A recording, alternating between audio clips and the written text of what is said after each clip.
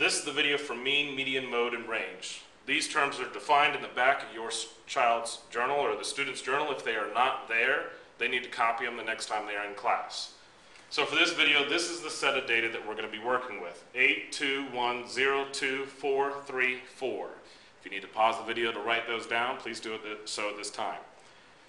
For the mean, what you need to do is add up all the numbers. So 8 plus 2 plus 1 plus 0 plus 2 plus 4 plus 3 plus 4 is 24.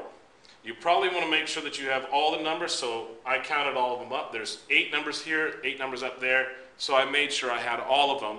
That's where I got 24. Now the next step is to take this sum of 24, and I'm going to divide it by how many numbers were in my sequence. There was a total of 8 numbers in the sequence.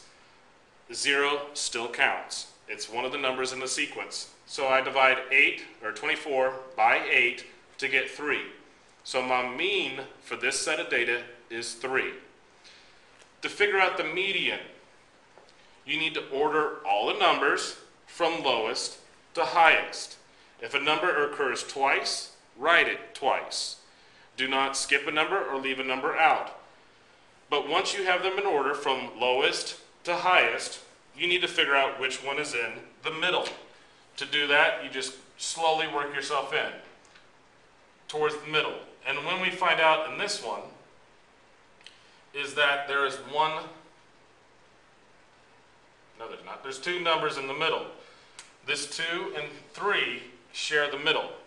So when the middle is shared by 2 numbers, you add the numbers together. So we have 2 plus 3 equals 5. Now you have to divide that by 2. So 5 divided by 2 is 2.5. So your median is 2.5 for this set of data. The mode is the number that occurs most often. It has to occur more than one time, and it also has to occur the most.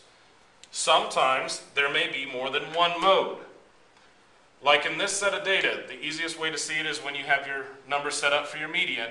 You can see real easily that the 2 occurs twice and the 4 occurs twice. They both occur more than one time, and they both occur the most amount of times.